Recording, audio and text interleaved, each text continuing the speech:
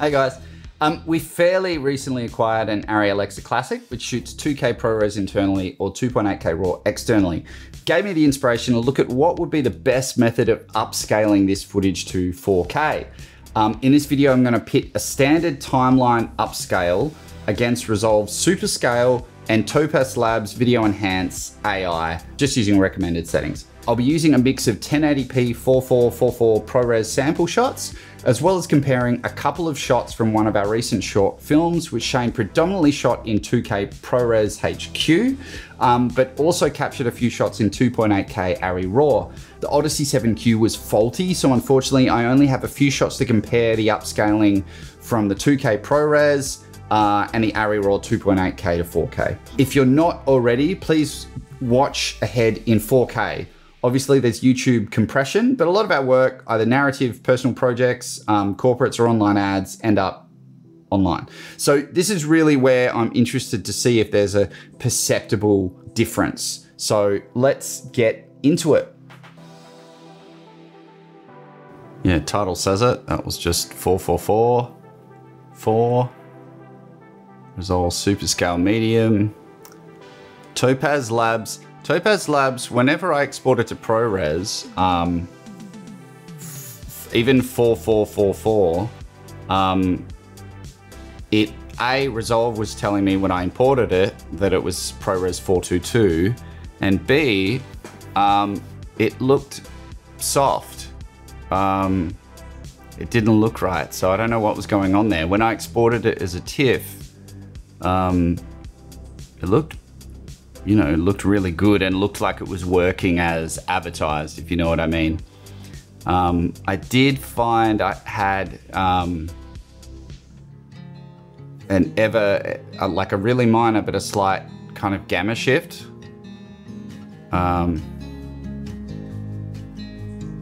And I don't know if there's a setting that can be tweaked for that. I mean, I didn't worry about it too much for this test. I'm sure that's something that can be, well, I'm hoping that's something that can be fixed, but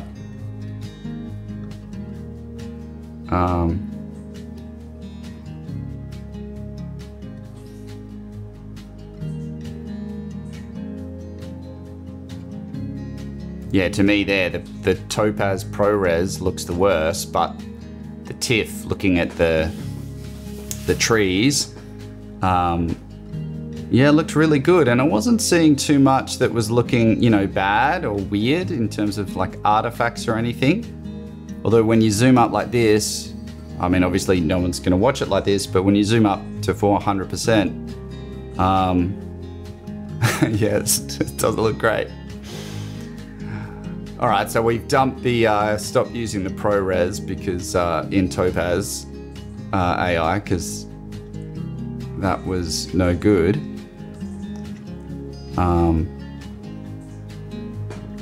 So I know this it's not the most exciting video, but I thought letting these play out for a little bit is the only way to really make them help you kind of judge what you can see difference-wise. And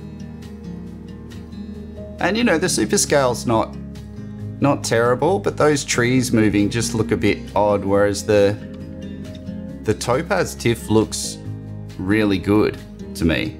To my eye, it looks really good. I was pretty impressed. Though, like, I'm watching this on a 4K OLED, and you know, the 2K source, even just blown up to 4K, I still think looks pretty good. But yeah, that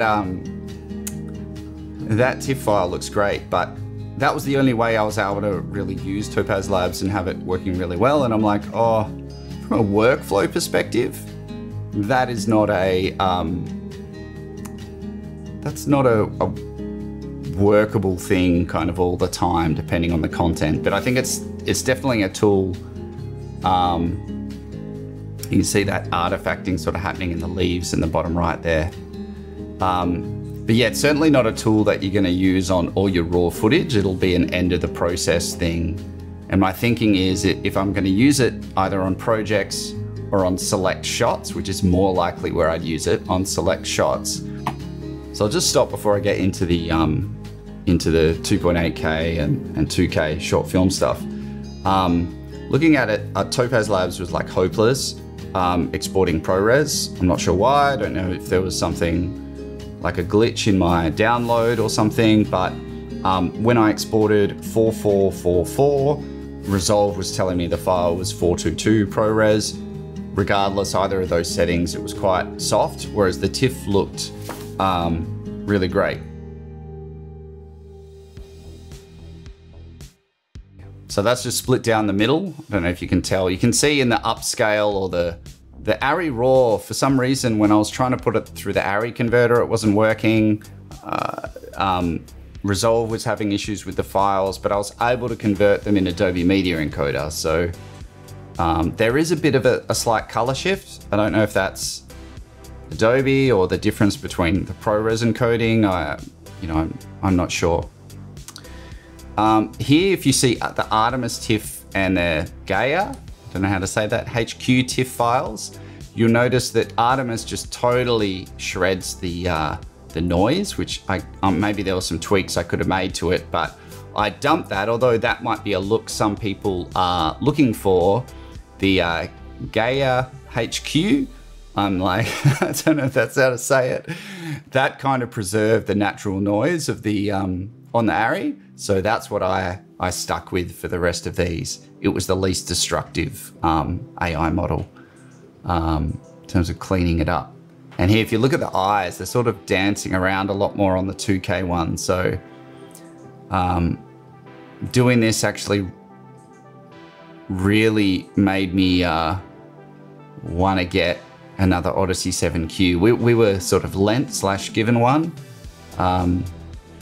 by a buddy of ours at a local rental house. Thanks, Mike. Unfortunately, it cuts in and out, so we're going to give it back. But looking at the ProRes versus the 2.8K, even without upscaling, I'm like, oh yeah, I'm sold on this. I want an Odyssey 7Q because that 2.8K upscale is a lot better. So this sharpness set to high on the 4K Superscale, it was just a bit too much. It really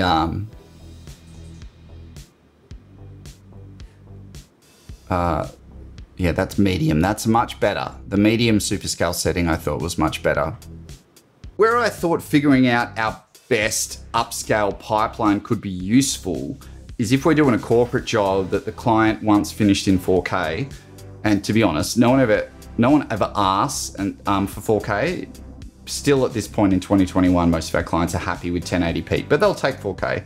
But say we want to use the Alexa for some shots and they ask for 4K, it's such a great reference to have alongside our Blackmagic cameras, which are wonderful in their own right, but Arri is absolutely the leader in color science. Just the skin tones and color separation are so natural and nice.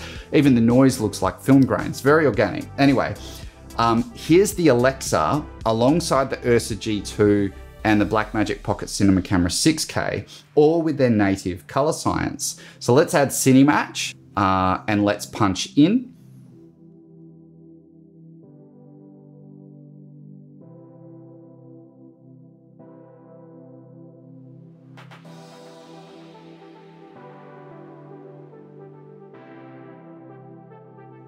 Cinematch is really great, by the way. I've got a video in the works just about that because it's become a big part of our kind of corporate workflow. Superscale on medium. Low denoising. This was sort of my preferred. See here, Superscale set to high. To me, that's just has that horrible fake sharpness look to it. It's just no good.